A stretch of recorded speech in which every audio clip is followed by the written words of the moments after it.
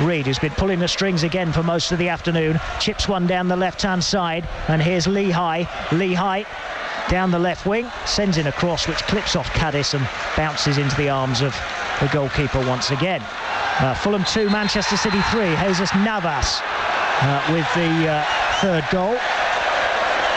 Henri Lansbury's pinched that one off the goalkeeper, but the referee's saying illegally.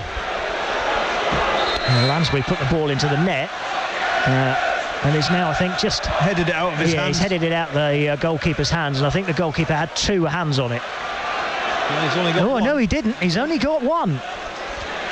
If any of you saw the Gary Crosby goal, that might be all I need to say.